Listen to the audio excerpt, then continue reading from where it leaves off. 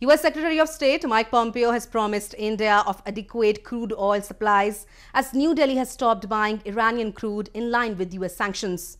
India, the world's third largest oil importer, was among Iran's top oil buyers, but after US conditional waiver for Iranian oil imports to 8 countries, including India, expired on 2nd May, India stopped all oil imports from the Persian Gulf nation. U.S. Secretary of State Mike Pompeo on Wednesday night promised India of adequate crude oil supplies as New Delhi has stopped buying Iranian crude in line with U.S. sanctions. U.S. pressure has led India to stop buying oil from Iran and Venezuela, both top energy suppliers, and India has been trying to buffer its consumers from the spike in global prices. You've made hard choices to cut off oil imports from Iran and move away from purchasing Venezuelan oil. We know these decisions weren't without cost.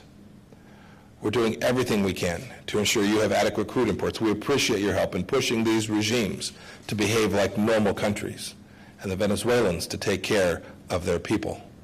Mike Pompeo, who was on a 3-day visit to India, met Indian Prime Minister Narendra Modi and Foreign Minister S. Jaishankar and held wide-ranging talks to further strengthen ties between New Delhi and Washington.